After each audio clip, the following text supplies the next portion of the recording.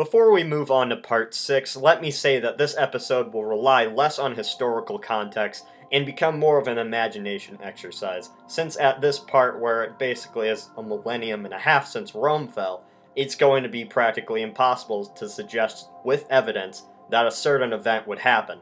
Since that's the case, this is the second to last episode of the Rome series, and part 7 will be the summary and conclusion. So now let's begin with Rome part 6. Rome's Industrial Revolution would be somewhat like Europe's in the early 1850s, except Rome's would most likely occur in the early 1500s, and this is just an estimate. Since Rome's enlightened view collapsed when the empire did, technology didn't evolve much during the Middle Ages, nor was there a united front in education and literature. In a Rome-controlled Europe, the feudal system never would have existed, and there would have been at least more of an emphasis on education across the Western world. This would help Rome's technological advancements incredibly and help their society grow a lot faster than Europe did in our timeline by at least 200 years. It's difficult to know how this Industrial Revolution would begin, or if it would happen in the similar way it began in our timeline. Odds are a bountiful use of resources would spur the growth of technology, and the call of war would pressure Rome to keep inventing new war technology. However, Rome basically harnesses steam and coal power, adopts guns as the main weapon, which drastically changes the Roman military, and creates a faster way of travel across Europe. China eventually begins to compete with Rome as they see this technological growth as a threat to their trade system across the world. China and Rome would be massive trade partners, yet both of their technological abilities would be kept a closely guarded secret. Eventually, the tech on both sides would leak, and they would become great competitors with similar technology. The world would be split between Rome and China, and a sort of medieval Cold War.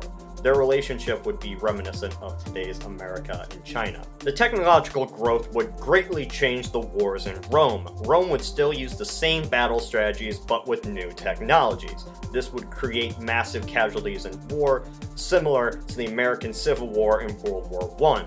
Old tactics and new technology would create carnage in usually small wars. With this new technology, Rome and China rapidly expand and begin to invade their neighbors. Rome invades sub-Saharan Africa, Iceland, Russia, and Iran. China invades Korea, Japan, Philippines, and the East Indies. No knowing if they would be successful taking these places, but if there was a massive technological advantage, some empire would invade their neighbors. The map could look something like this.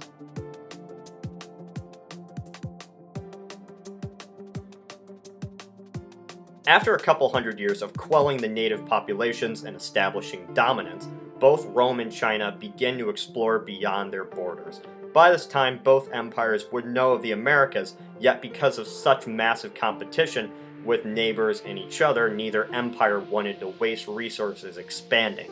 Since they would have expanded far enough, they would set their sights on the Americas. Except this time they would be in more of a fight. Since Rome and China would have established small outposts in the Americas by 1300, the Old World diseases would have ravaged the native populations. But after 400 years of regrowth, the natives would be in a better position to fight. As well as adopting Chinese and Roman technology into their own, such tribes like the Iroquois would heavily fight back Roman aggression. This would make taking the Americas tougher and would probably stop most expansion into the center entirely. There would be enough resources on the shores that the Romans and Chinese would not have to expand into the center of the continent like the United States did, and the Great Plains tribes would be generally left unaffected, perhaps forming their own nations. The Aztecs' fate would be iffy. Maybe the Romans would wipe out the empire since it would be not Roman, or maybe they would make a partnership with it and not focus on Mexico. It's hard to say. For the general American conquest, I think Rome and China would be less about expansion for expansion's sake. It would be more of a quest of exploration. Since the competition would be in the Old World, where the Romans and Chinese would compete over Central Asia and quell native neighbor populations, there would be less emphasis on the Americas. Although the Russians, Norwegians, Koreans, and Japanese would be heavily oppressed across the world.